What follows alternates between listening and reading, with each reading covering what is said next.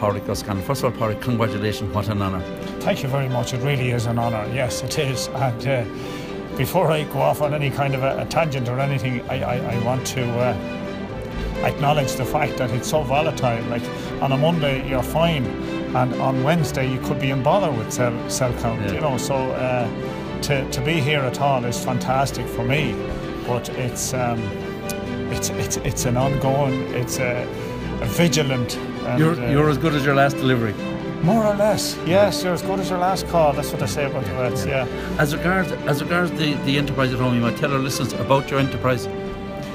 Liquid milk supplier. Probably I'd be contracted about 70, and then we supply the rest of it for Bailey's cream. So all in all, we'd have about 70-75% contracted over the winter. We're calving a small amount in the winter now. We're gone into more compact calving, and we're growing the spring section. Swords on the outside of Dublin, obviously over the years you must look at, will I get out of this milking day in, day out, but you must love what you're at, Pádraig. I do, and I never really was ready to go, and it took us so long. We've had offers, God, I could fill 5 or 6 folders of offers to go, and yes, if I was a real figures man, I should have gone, but I suppose my heart was really ruling, my head wasn't. Accountant thought we were mad. In one particular section of the farm, I have about 500 or 600 neighbours. It has its ups and its downs, but it's great country. The kids all went to school on a single bus. Was your dad involved in the liquid milk, or were you the first to start off the enterprise? Yeah, no, my father and mother weren't farmers at all. They managed to buy the bit of ground, and it was only a piece of ground, and it was wild and rough, and yet it was County Dublin, but it just was. Right. It was leased out for years, and no, I started my first delivery was on the 1st of March 1982.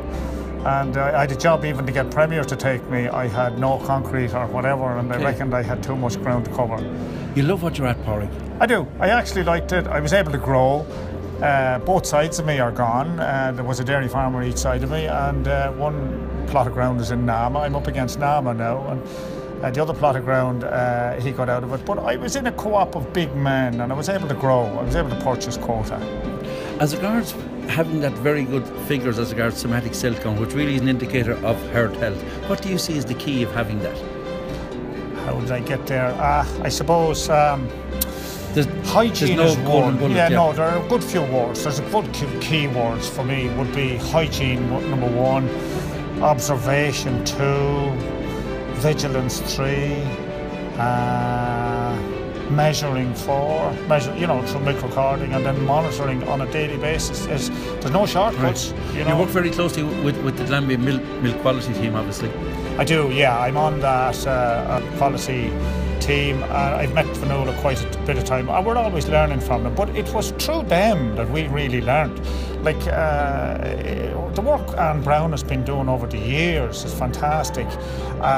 She doesn't see the results, but she put all the information together, and all we had to do was attend her lectures or whatever and discuss with her, and she guided us behind the scenes. To tell you the truth, Fionnuala Malone's team as well, they should have gotten the award.